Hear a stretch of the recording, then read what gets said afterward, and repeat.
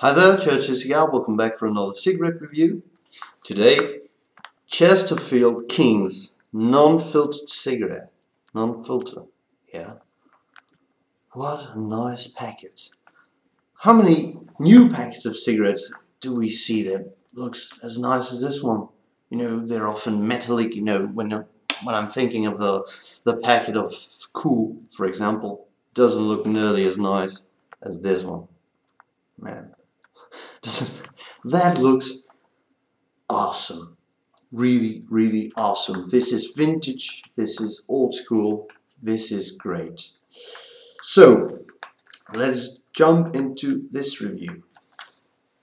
As you can see, here it's got in faint green. Here it's got a little sketch of what looks like an Oriental city.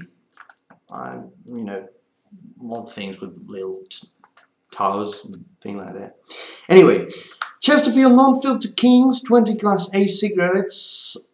These are made by Philip Morris USA, Richmond, Virginia. You know the address. Okay, made under authority of the trademark owner, of course. 3w.pmusa.com, and then the number established 1912. It says here, please don't litter. Exact same symbol as on the Marlboro packet here. Please don't litter. A little picture of an ashtray and a cigarette, a burning cigarette. FSC, yeah, unfortunately, these are FSC. Yeah, they have to. It's got a Tennessee tax paid stamp here. As far as, you know, the dating of the pack and stuff like that, I haven't taken a look. Does it even have one? 16, you know. I don't know when this packet was made. You know, some people can actually guess when it was made, but I really can't with what was given to me. Yeah, maybe under the light or something. No, or one. I don't know. I don't know when the packet has been made. I don't believe in the you know, you can actually know when it's been made just by looking at the serial number, at least not for this packet. So, anyway, Chesterfield 20 cigarettes get that very nice looking, you know, it's not really a tax stamp, but the thing that closes the packet. As you see, I open it the proper way, if you can consider this a proper way. So really, really nice packet. You know, I could say that 100 times. Chesterfield with that, the C in the ornamentation, that looks really nice. Like medieval type writing, you know, Gothic type stuff. Looks awesome. Surgeon General warning: it's not good for you. Okay, it may complicate my pregnancy. Oh, very sorry for the baby. So, first I have to read a little stuff here, because that's the specificity of my reviews, is that I give a little historical insight.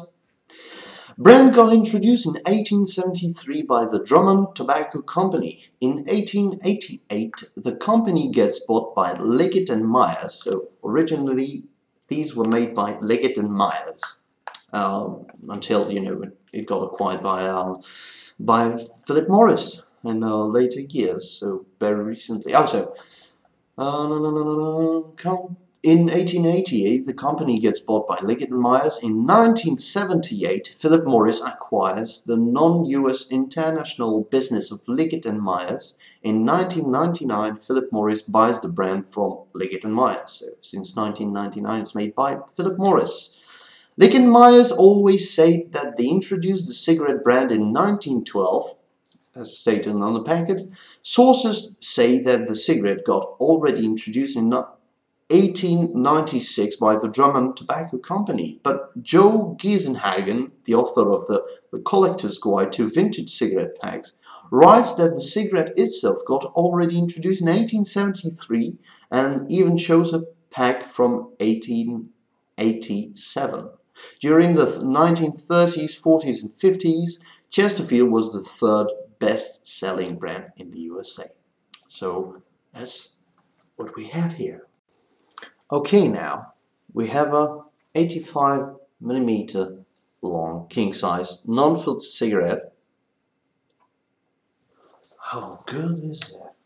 I don't know when the king size version's been introduced, but back in the days it was the same price for the short ones and the king size. So obviously, I personally would have gone with the the king size. Actually, I'm gonna give the Tara nicotine ratings right here. Okay, this is from the 2007 FTC report. So, machine measured stuff, numbers. It says it has a crown here. I don't know if you can see anything. Maybe. It's got a crown. I might get into it. Anyway, it's written in black with a little crown, and it says Chesterfield in you know, plain capital letters. Not in that style of letters, but anyway, looks very nice. Smells very nice. Smells like heaven. I really dig the smell of those. It's almost smelling like a Marlboro from the United States. Almost. And I guess this is the closest thing to what a Marlboro Unfiltered would be, in my opinion. So which end am I going to choose now? This one.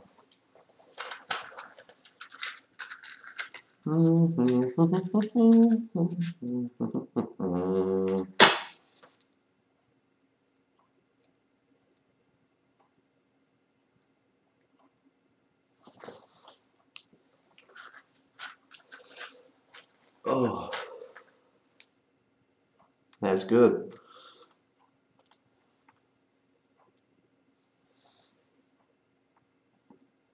Massive body. Obviously coming through and no filter on that cigarette. It's really, oh man.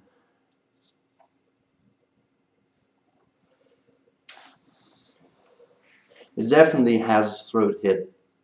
A nice, good, strong throat hit.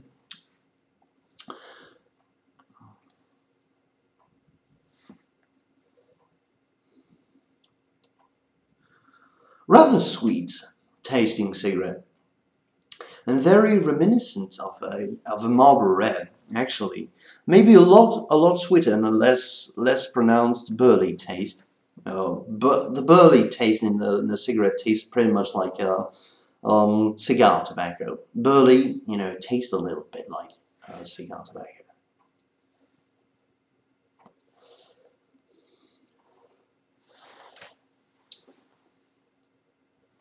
It's very nice, very nice.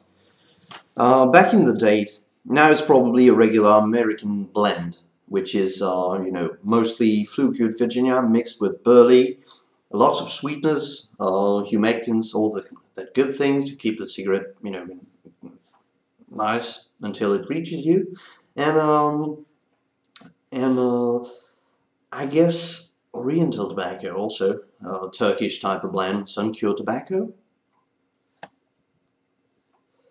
This one burns a little faster than the other one. Strangely, maybe it's not as well densely packed. It's not natural American spirit, so it's not that tightly packed, but still alright. I mean, generally non-filtered cigarettes burn a little faster than the filtered cigarette. For whatever reason, maybe because I'm, you know, drawing harder on the cigarette.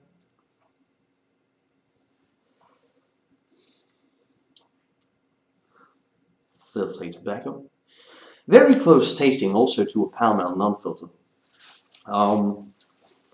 The major difference between R.J. Reynolds non-filtered cigarettes, which are, you know, Camel, Pall Mall, and Lucky Strike, is that I find the quality of the paper used for these cigarettes a little superior.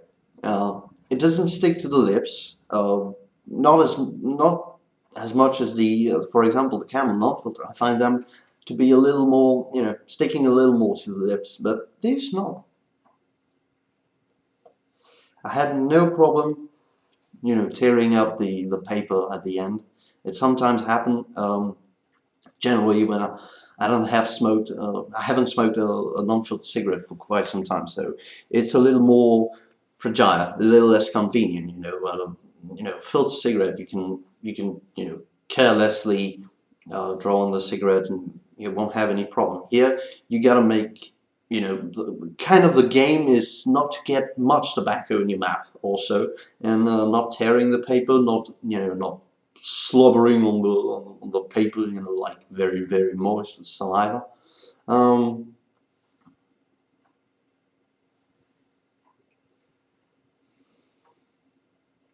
I like to do that now with cigarettes. First, I do the retrohaling stuff, which is without inhaling. I pushes the tobacco, no, not the tobacco. I push the tobacco down my nose, and it would be pretty stuck up really soon. But pushes a little bit of the smoke and then inhale the rest. And it tastes really nice that way. I don't know how much how much these are priced in Tennessee or anywhere in the United States, in fact. But these come from Tennessee. My friend Brent Brown. I love that name. That's a nice name. But they are generally a little more expensive than Marlboro Reds, for example. So I guess in Tennessee, if you pay like $5 or $5.50 for a packet of premium filter cigarette like Camel, Marlboro, all those brands, those just named two, and maybe a little less for stuff like Liggett and Myers and Pall Mall, that kind of thing. Generally, you're gonna pay something like $7 or $6.50 for a packet of these. Is it worth the extra money? Hell yeah! This is great. This is good tasting. It's strong. It's as strong as can be. In fact, no filter. In Europe, the paper is much more porous.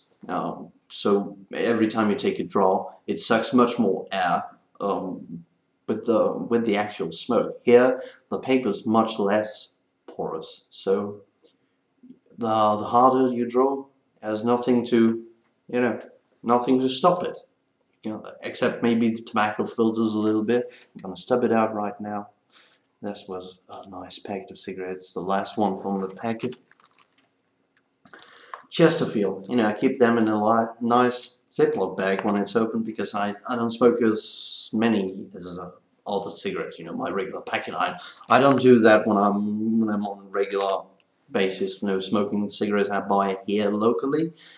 But I do that because I smoke maybe 4 or 5 a day, and then less and less because I want to, I want it to last forever. But they're so good, I really can't spare them. I'm gonna give it a 10 out of 10. It's good. It's good tasting. It's a little harsher than, for example, the Lucky Strike or even a Pall Mall. The Pall Mall, it's rather sweet. It's very sweet tasting on the Pall Mall. This is a little more, Philip Morris type of cigarettes, and generally Philip Morris has, a little more chemical taste. It's not really a cigarette when you say, "Oof, my goodness, I taste everything in it. It tastes like sulfur. It tastes like it tastes bad. It tastes like chemicals." No, not at all. Here, it's probably a much better quality of tobacco than even in the Marlboro Red, because there's nothing to hide. You can't hide it behind the filter. If it's the tobacco has to be nicely cut. It looks almost when you rip off the end of the cigarette filter. I'm gonna do it now. Okay, I do that. I never tear a freshly opened cigarette. A non-smoking cigarette. But here, I'm gonna show you how it looks. Looks like that.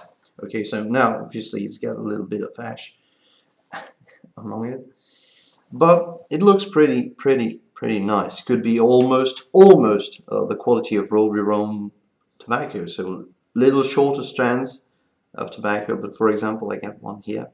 Come on, baby. Yeah. So about a millimeter wide, maybe with the contrast. I got a lot of tobacco in my hand. It's gonna be a little messy, but anyway, gonna clean that up. So that is typical shit, just falling. Anyway, you got a little flakes, but Most of it is nicely cut tobacco. So I really dig those cigarettes. I really like them. I really like Chesterfield Non-Filter. I still prefer the Camel Non-Filter. Camel Non-Filter are even harsher.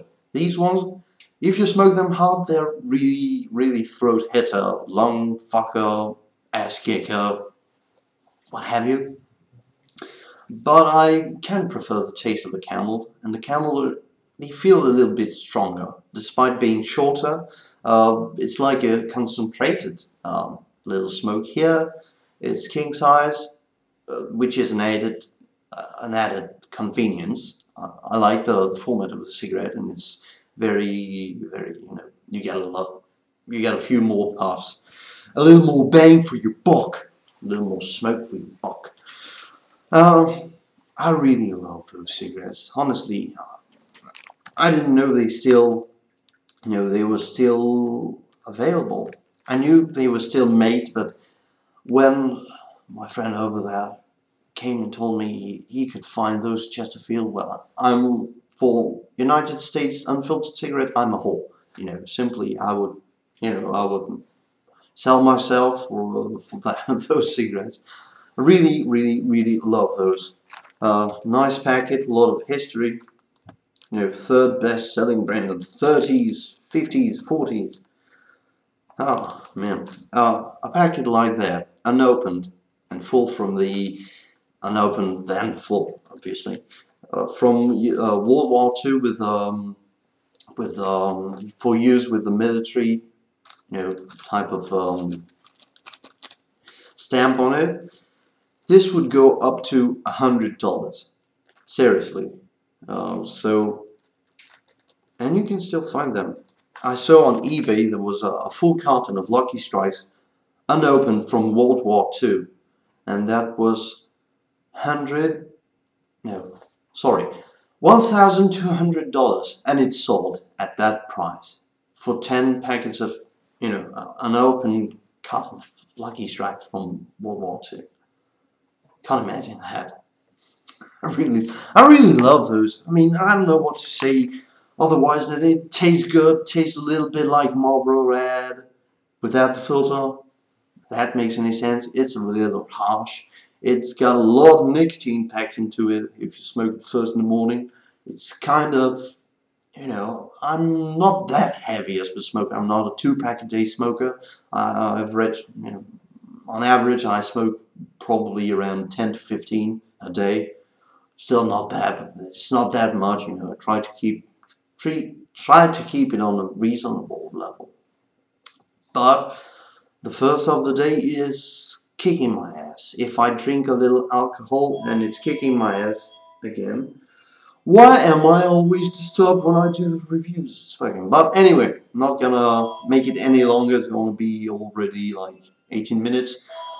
Thanks for watching. Thanks a lot. Thanks to all the new subscribers. Thanks to the faithful one. I hate when the phone rings. An apple a day keeps the doctor away as long as you aim well. And if you can't find these, it's a 10 out of 10 from me. It's strong. It's good tasting. It's got a good nicotine. I said it was strong, so yeah, I repeat myself. These are good. These are great. These are awesome. Probably in my, the cigarettes I smoke in the United States, I'd say first Camel Non-Filter, second these, and then Lucky Strikes Non-Filter, and then the Pall-Mall, and all are above anything I can find with the filter. Marlboro Reds even. This is much better. So if you pay $5 for a packet or more, depending on what state you live in, probably like $8 for a packet of regular cigarettes. So these are gonna be like $10 a packet. Well worth it. It might not be the packet you're gonna carry around and smoking in the winter as fast as you can and then go back to work. It's more of a treat. Seriously, it's more something you enjoy at home. You enjoy a few in a day, maybe. If you smoke a pack a day, maybe smoke 6 or 7 of these. And really, really, this is a blast. Bless. Given by God, approved by the FDA. Okay? Stop here, and happy little day keeps Doctor away as long as you aim well.